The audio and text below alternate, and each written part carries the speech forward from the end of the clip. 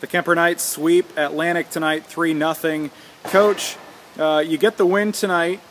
First set, you win by 7. Second set, you win by 11. You win by 7 again. First set looked like you guys got off to a pretty good start. The second and third sets, Atlantic kind of had some small leads early on. What did you see that was different about that first set compared to the second and third right off the bat? You know, we just come down to serve receive. We missed a few here and there, and then we have a little couple errors here and there. Otherwise, I mean, overall, I think pretty good, but you get that one error that we do kind of silly stuff, and then we recovered. That's a good thing. Talk about Atlantic. That's a team that you guys have just really dominated over the last decade. They struggled against you, and I think I counted about 42 sets in a row now that you have beat Atlantic going back 10 years. Last time they actually won a match or a set was my senior year back in 2009. What is it about your team and Atlantic that just matches up so well in favor of you guys? Yeah, I know, you get that history. That's the biggest thing is, yeah, the history of winning. I think it's hard to beat winners. It just is. And that's what, like I tell this team this year, is we have to win to scare people. And it helps. I mean, so things like that work. But overall, I mean, Atlantic team, you can see that the younger classes, they're coming up, and they're going to be very strong in the future. And I see it within the next couple of years. So it's not going to be that easy anymore. I know in the second set or maybe the third set, you guys were down 2 or 3 points. That was about the largest deficit you guys had all night. But you take a timeout, and then you rattle off about 6 or 7 in a row. What were you working on in that timeout? And then you have to feel pretty good when they react that quickly. Right. The biggest thing was communication between our hitters and setters. You know, that's the biggest thing we're working on at that timeout. It was just talk, know where we're going with the ball. I think we had some confusion at times, few times in there, but after we got that settled down, I think we recovered very well.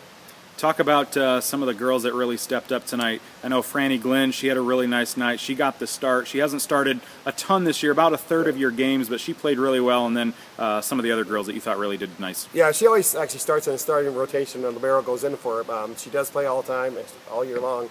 Tonight was her night. I mean, she had one, I thought, on Tuesday night too. She played very good against Shenandoah, and she carried it over tonight. I mean, very proud of her. And you know, that's I've seen her as she was growing up through AU and stuff.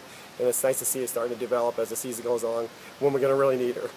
You talk about your team, and she's a freshman. You don't have a whole lot of seniors on the team, so how important is that in a season where you don't have that overwhelming number of seniors that you can count on some of your freshmen and your sophomores to really step up like she did tonight? Yeah, exactly. That's what you need, is somebody to step up like she did. But no, it's just the team has to, you know, that's what we're struggling with this year. You know, we lost all that stuff during the summer.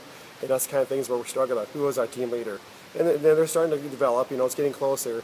And that's what we need, somebody out there when things aren't going well. Who are we going to lean on? And I think it's getting closer. I think Kenya did a great job tonight. She's talking more, just communicating more, and that's going to help. We just talked to her, too, about the bench. She's like, now you guys tell the hitters what you see, too. If there's a double block, tell them to move it. So, you know, it's getting better. So I'm looking at leader yet, and it's getting close. Homecoming week for the Knights. I know for volleyball you don't do as much as it maybe for football, but in 2020 it seems like it's really watered down. What kind of atmosphere did that create for the girls this week with homecoming? 2020 for any coach would say our homecoming is like, let's get through this homecoming week. Every coach would say that, and we've been fortunate the last how many years to do play very well and during homecoming week. And this shows that, you know, they come to, you know, our practices sometimes get a little chaotic with all the stuff going on. You know, they come all dressed up in school, but they come in game time, they're already been ready to play. So I'm really happy about that. But as a coach, you know, thank goodness it's over. Talking about your next games, it looks like you guys are back in action. Hawkeye 10 play gets tough here the next week or so. Oh, yeah. So we start off Monday night. We'll play Glenwood. It's a reschedule from the date they originally put out there. So we're going to play on Monday night. I did get the girls off Friday practice because of homecoming, but I think we're going to be all right. We're going to watch some tape on them. Told the girls that's your job this weekend. Just watch some tape. Just look at Glenwood, see what you think about them. But Glenwood's a very strong team. You know, I predicted them at the beginning of the year to be #1 in our conference, but now Red Oak's taking over that position. But they're very strong. But maybe this home court will help us a little bit.